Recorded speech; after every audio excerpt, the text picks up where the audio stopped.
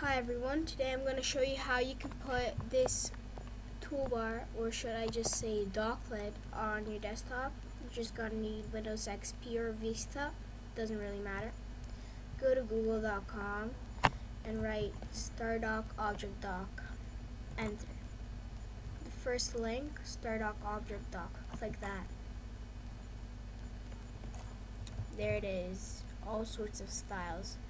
Just click the free download unless you want to pay $20.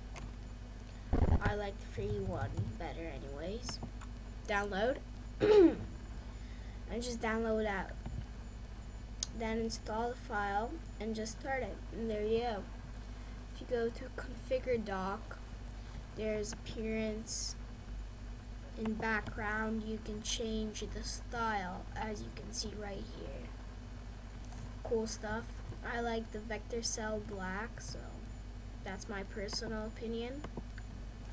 Positioning, you can have it at the bottom or at the top. I like it at the top, so whatever.